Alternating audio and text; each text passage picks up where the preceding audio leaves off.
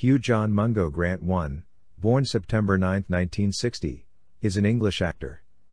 Grant has received a Golden Globe, a BAFTA, and an Honorary César for his work.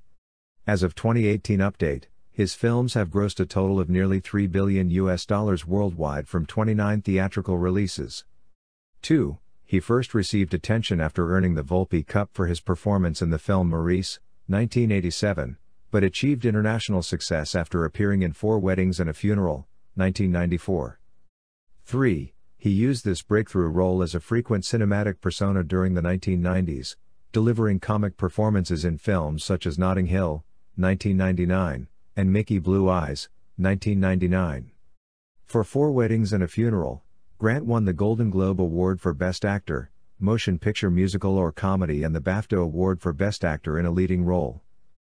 Grant's starring role in 4 Weddings and a Funeral made him one of the best-known figures in cinema, and he was seen as a charming, vulnerable, witty romantic lead. By the turn of the 21st century, he had established himself as a leading man, skilled with a satirical comic talent. 4. In the early 2000s he expanded his oeuvre with critically acclaimed turns as a cat in Bridget Jones's Diary, 2001, About a Boy, 2002, and American Dreams, 2006. 5. After appearing in several successful romantic comedy films and also period pieces such as The Remains of the Day, 1993, and Sense and Sensibility, 1995, Grant began to take against-type parts, starting with multiple roles in the epic sci-fi drama film, Cloud Atlas, 2012. He received critical acclaim for his portrayals of St. Clair Bayfield and Florence Foster Jenkins, 2016, Phoenix Buchanan, an antagonist in Paddington 2, 2017, 6-7, and Jeremy Thorpe in the BBC miniseries A Very English Scandal, 2018. 8. He was BAFTA nominated for all 3 performances, and received Golden Globe Award nominations for Florence Foster Jenkins and A Very English Scandal.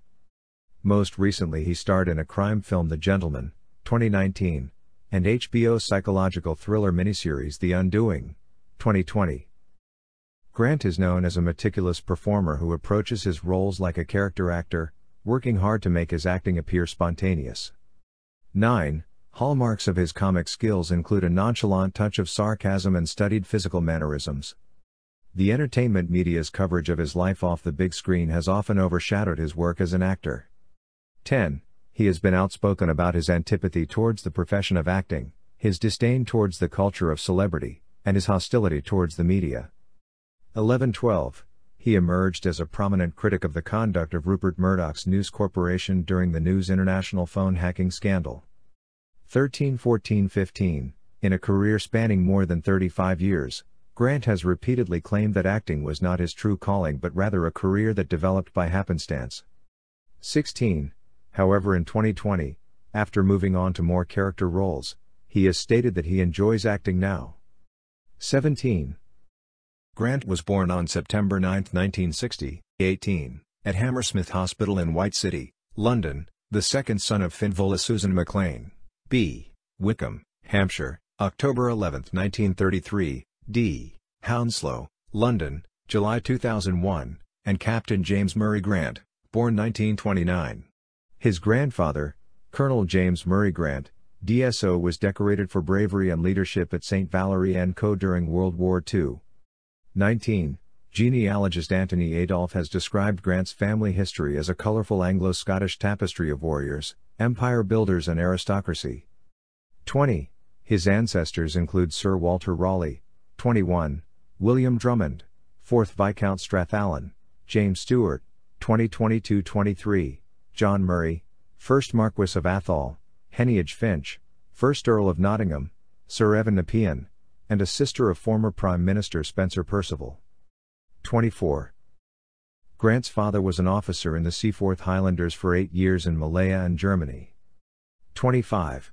He ran a carpet firm, pursued hobbies such as golf and painting watercolors, and raised his family in Chiswick, West London, where the Grants lived next to Arlington Park Mansions on Sutton Lane.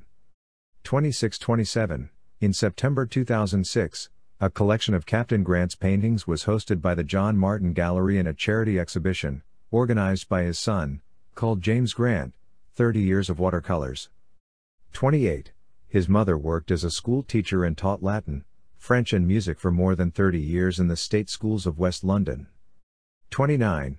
She died at the age of 67, 18 months after being diagnosed with pancreatic cancer. 30. On Inside the Actor's Studio in 2002, he credited his mother with any acting genes that he might have. 27. Both his parents were children of military families. 31. But, despite his parents' backgrounds, he has stated that his family was not always affluent while he was growing up. 32. He spent many of his childhood summers shooting and fishing with his grandfather in Scotland. 26. Grant has an older brother, James Jamie Grant, who is a New York-based investment banker. 2633. Grant started his education at Hogarth Primary School in Chiswick but then moved to St. Peter's Primary School in Hammersmith. He was then educated at an independent preparatory school, Wetherby School. From 1969 to 1978, he attended the independent Latimer Upper School in Hammersmith on a scholarship and played first 15 rugby, cricket and football for the school. 3435. He also represented Latimer Upper on the quiz show Top of the Form, an academic competition between two teams of 4 secondary school students each. 27. In 1979, he won the Galsworthy Scholarship to New College, Oxford. He studied English and graduated with 2:1 honors. 36. Viewing acting as nothing more than a creative outlet. 37. He joined the Oxford University Dramatic Society and was Fabian in a production of Twelfth Night. 38-39. He also starred in his first film, Privileged, 1982, produced by the Oxford University Film Foundation. Actress Anna Chancellor, who met Grant while she was still at university, has recalled, "I first met Hugh at a party at Oxford. There was something magical about him. He was a star even then, without having done anything." 40. He received an offer from the Courtauld Institute of Art, University of London to pursue a PhD in the history of art, but decided not to take the offer because he failed to secure a grant. 41. After making his debut in the Oxford-financed film Privileged, 1982, Grant dabbled in a variety of jobs, such as working as an assistant groundsman at Fulham Football Club, 42, tutoring, writing comedy sketches for TV shows, 43, and working for Talkback Productions to write and produce radio commercials for products such as Mighty White Bread and Red Stripe Lager. 44. At a screening of Privileged at BAFTA in London, he was approached by a talent agent offering to represent him. Still intending to begin his M.Phil at the Courtauld Institute, Grant declined, but then later reconsidered, thinking that acting for a year would be a good way to save some money for his studies. 45. Soon afterwards he was offered a supporting role in The Bounty, 1984, starring Mel Gibson and Anthony Hopkins, but was prevented from playing the role because he didn't yet have an equity card, which could only be earned through acting in regional theatre. 45. To obtain his equity card, he joined the Nottingham Playhouse and lived for a year at Park Terrace in the Park Estate in Nottingham. 46. Richard Digby Day directed him in small roles at the Nottingham Playhouse in Lady Windermere's Fan, an avant-garde production of Hamlet, and Coriolanus.